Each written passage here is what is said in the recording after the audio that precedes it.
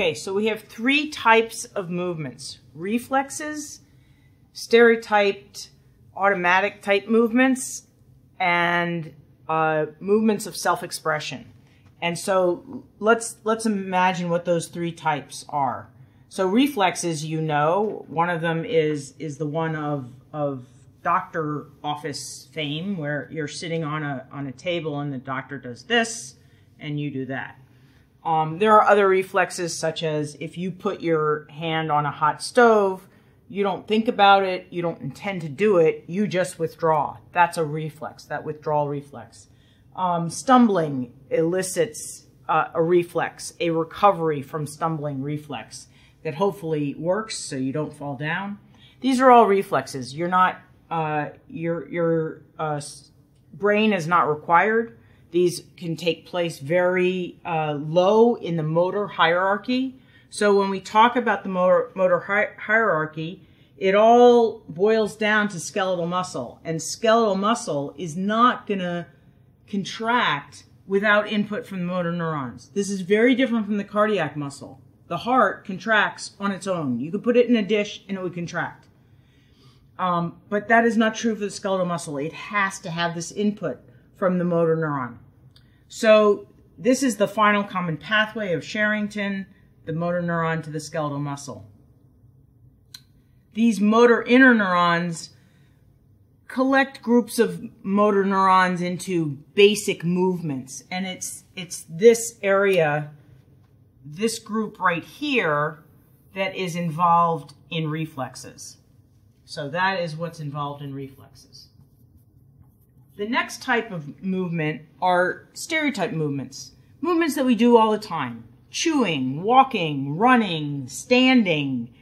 And also movements that we don't do very often, but they are still stereotyped. And one example which I think is illustrative is vomiting.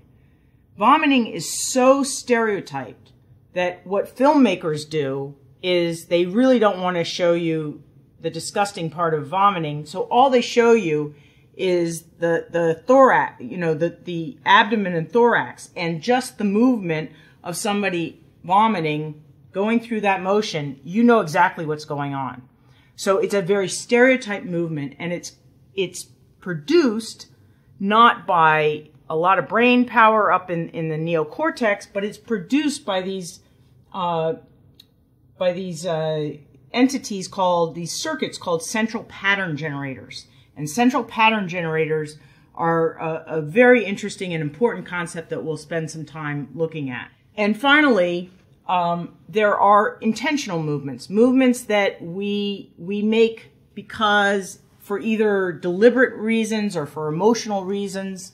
And these come from the cortical motor control centers. The brainstem motor control centers are involved in things like engaging walking, postural control, and orienting movements.